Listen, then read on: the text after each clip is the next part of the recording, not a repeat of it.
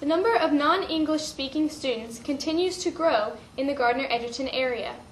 How should the school district fund its English language learners program? 120 seconds.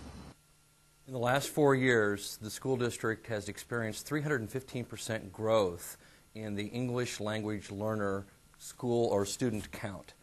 That's 79 students today, up from 8 students a year ago. We also not only have one diverse language in our school district, we have 6. We today receive state and federal funds to assist us with the education of those children. As we start to grow as a school district and as we continue to move forward, the opportunity to teach these students will grow in the sense that we will probably have continued growth in this area. It is important that we forecast and have an understanding of that growth so that we can budget accordingly and submit for funding proactively. So and essentially trying to get funding in advance of the students joining our school district. We have a great district. We take pride in teaching our students.